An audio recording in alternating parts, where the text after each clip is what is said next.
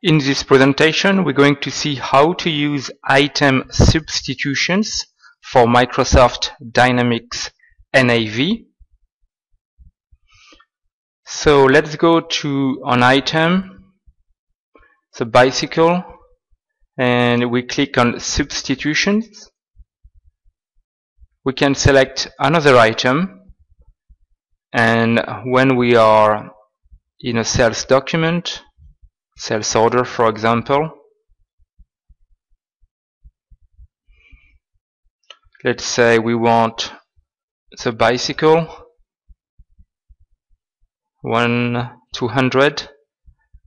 Well, we have a stock out warning, we don't have that in stock. Let's see if we have a substitute item. Yes, we do, and we can select it.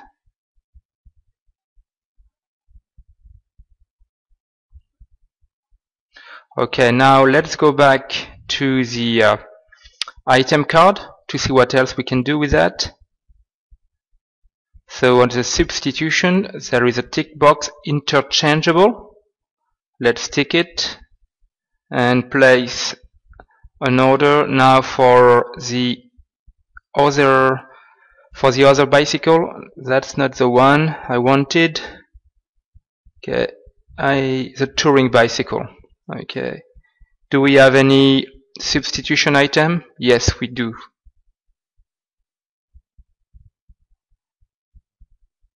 Okay, let's go back one more time to the item card on the substitutions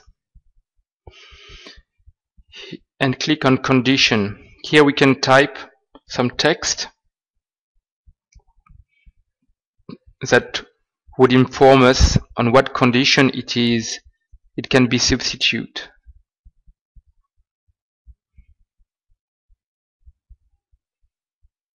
Oops, there is a condition. Maybe it's a good idea to look at it. Okay, only suited to men.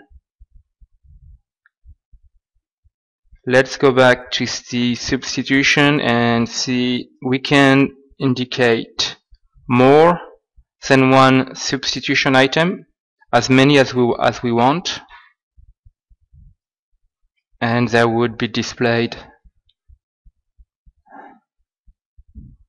Okay, so we have the substitution in all the sales document and in the manufacturing. If we go to the firm plan production orders,